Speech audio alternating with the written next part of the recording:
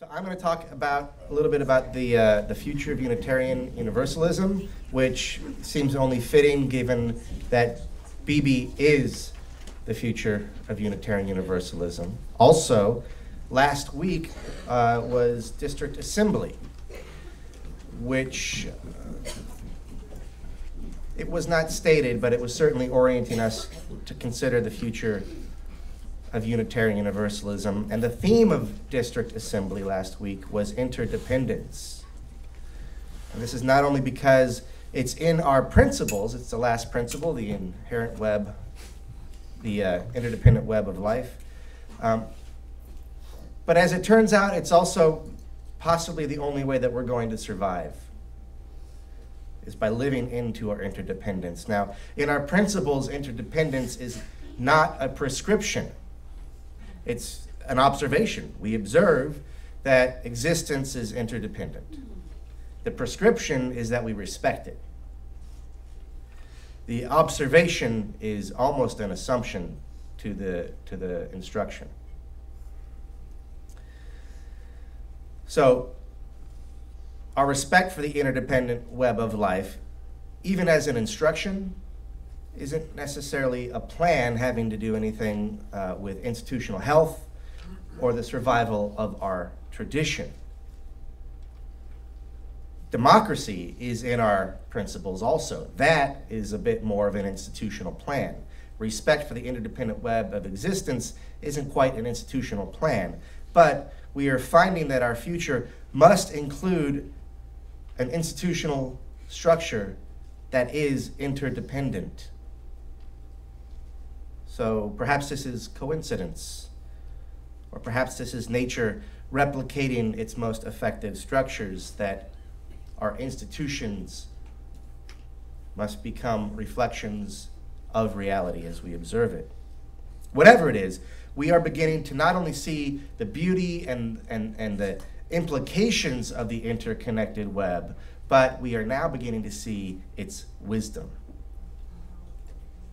So underlying the District Assembly theme of institutional interdependence is the recognition that our current situation is not sustainable.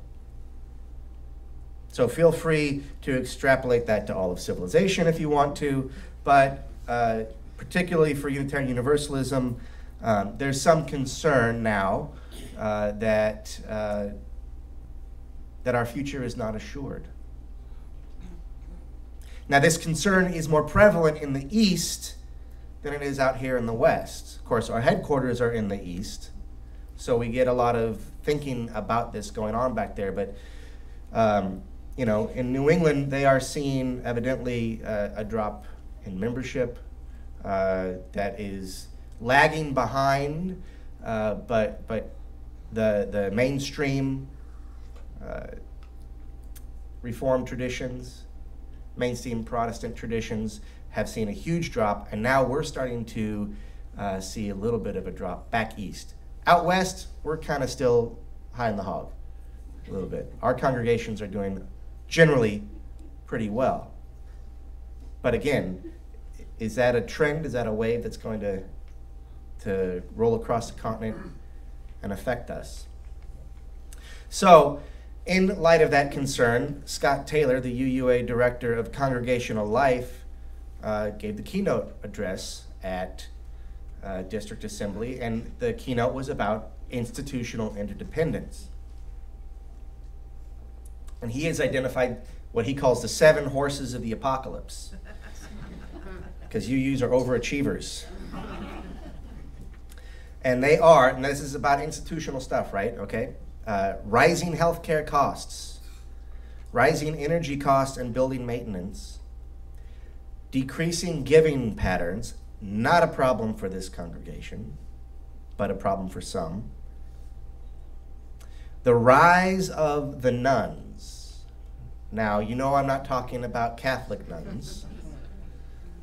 We're talking about the people who check the box that says none under the category of religion. So the rise of the nuns. And, this is really interesting to me, the loss of our bread and butter buffer. So basically, we were not losing members as a denomination for the last 50 years because people were fleeing the denominations that were and coming here. Well, that pool is all dried up.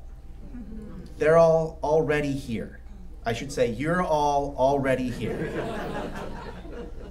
So that pool is no longer supplying us. And that source of membership and energy is on its way to being gone.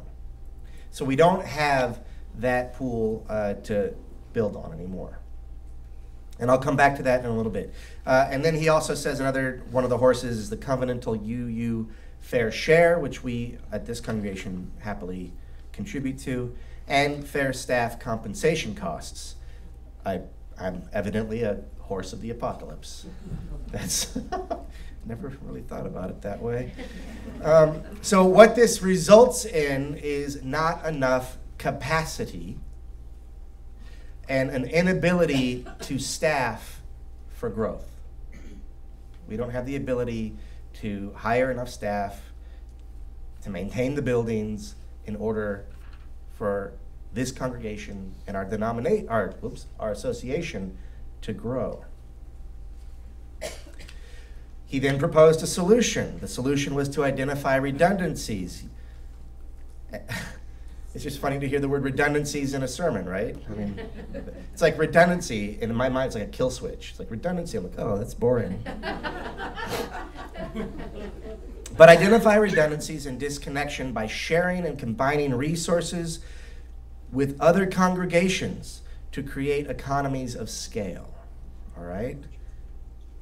So we are being encouraged to share resources with our fellow nearby congregations. So some ways that he proposed to do this, some of these are not for us because they work well in a situation where you've got 3 Unitarian Universalist churches in 10 minutes of each other. We don't have that. We have it in half an hour and 45 minutes and an hour and a half, right? But it's still, some of these are still possible for us. So one of them is theme sharing and related resources related to that theme, sharing those. So we're on our way to doing this. As a matter of fact, tomorrow you will all be getting an email that is a survey about themes that the Baja 4, that's the 4 Southeastern Arizona congregations, are working to put together so that next year, with your input and their input and their input and their input, we will all be on the same monthly themes. Now that will allow us to, if our RE can then be on that theme and their RE is on that theme, now they can share resources. I can share resources with Diane and Matthew and whoever winds up at Sky Island. We can share sermon resources. We could do pulpit swaps. We're all on the same theme, so you'll be hearing thoughts about the same thing. So this is a way to share resources. Another one is small group sharing circles, youth and youth group sharing. That's something that we might think about. Regional community minister and social justice minister sharing.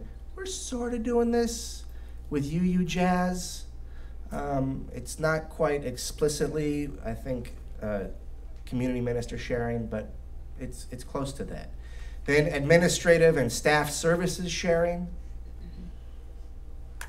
Boards covenanting to think regionally and develop regional strategic plans. And this is, we're ahead of the curve here because we've got the Baja 4. Betty and, are you serving on the Baja 4? BB's serving on the Baja 4. We didn't even list that in the litany of things that BB does. So these are lay leaders who've gotten together from all 4 congregations to share resources. That's very exciting. And then boards covenanting to be clearinghouses. I don't even know what that means. Congregations considering sharing endowments.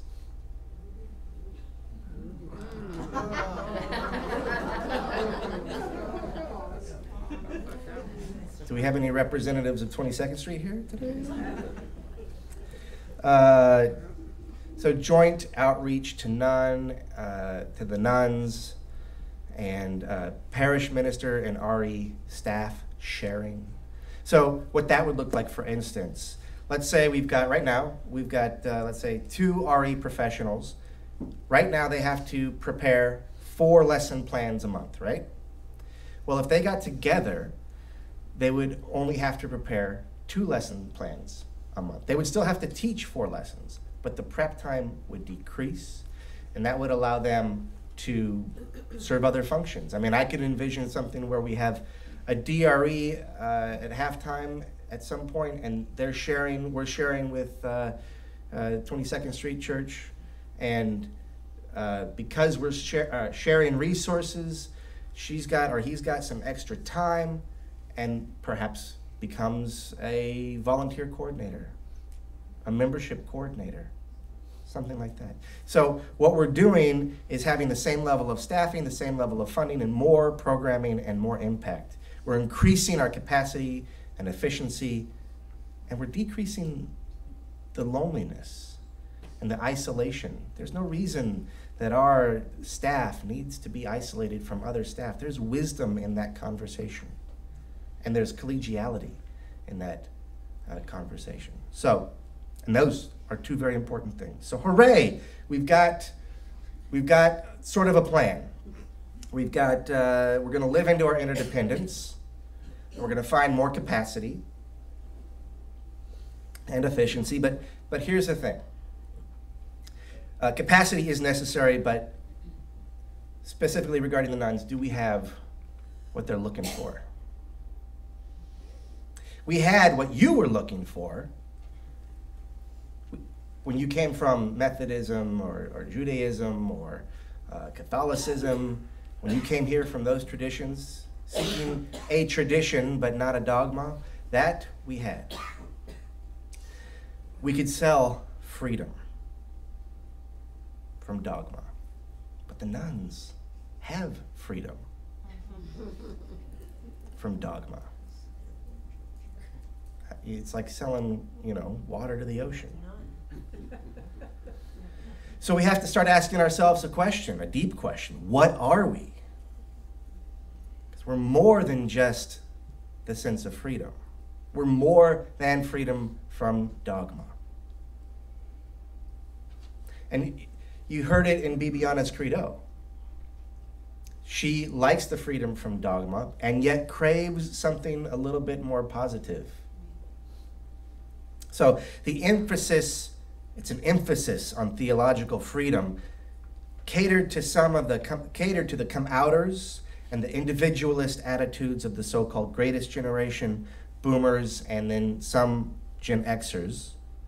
But it was sort of a via negativa. My intuition says this is not the message that some of the Xers and the millennials, in other words, this is not the message that is going to resonate with the future. They don't need our freedom. But humans will always have a religious need. They'll always have an ethical need and a need for formative community and making meaning through ritual, symbols, myth, history, practice, and philosophy. That's not going away. We have those things. And as it turns out, freedom is only part of our message. It was a part that has been emphasized for a few generations, but it is only a fraction of what we are. And if we are to be anything in the future, we need to figure out what the other fractions of the whole are and start emphasizing them. This will be good for us, for those of us who are already here. This will be good for us, and it will also be good for our tradition. So perhaps we're not seeking freedom anymore. Perhaps now we're seeking meaning. Unqualified freedom is no longer the saving message that it once was. And people still need saving. And I don't mean from hell, obviously. I'm a universalist, after all. People need saving from habit, from ignorance and from denial, from vapidness and meaninglessness, from consumerism and corporatism, from self-limitation, from difficult history, from bad boundaries and toxic relationships and toxic spirit, from shame and self-loathing, from narcissism, from hate, from despair, from Bring it on. From fear. Our saving message used to be, come here and you can be who you are. And that remains true. But it will not be the saving message for the future. We will need to discover and articulate a new one. That is our work. And this means, by the way, that Unitarian Universalism will not look or feel the same in the future as it has for the last 50 years. But it doesn't look now like it did 100 years ago, right? This is the cornerstone of our tradition, is revision. And if it does look the same in the future as it has for the last 50 years, it will do so until it is irrelevant and incapable. Incapable of saving a life, or changing a life, or changing the world. It will look different, and that can be a little bit scary, but its foundation will remain. Freedom will always be intrinsic to our tradition. But now the responsibility of interdependence, the ability to respond, the freedom we find in that ability, that will gain in emphasis. Meaning-making will gain in emphasis. Our substance will be intact, but our song will change. We are no longer able to sell, so to speak, freedom from. If freedom is to still be our call, we must reorient to freedom with, freedom in. And that reorients our emphasis from freedom in general to meaning, to responsibility, to interdependence. It may be that freedom was illusory. For 50 years it served us. Perhaps it was a first step. But it was always an exercise in undefining. And now we must orient ourselves to a more positivist paradigm. We must develop, articulate, ritualize, and practice a saving message that includes freedom, but emphasizes something else. Responsibility, maybe. Interdependence. Those are related. We need something to offer. And it is our work to discover that. This brings us into mutual care, accountability, and concern. If we are going to offer interdependence, if we are going to offer meaning-making and responsibility, we are now in the realm of mutual care, accountability, and concern. And our institutional necessities and our theological relevance are beginning to coincide. The future is interdependent, theologically and institutionally. Our cornerstone is revision.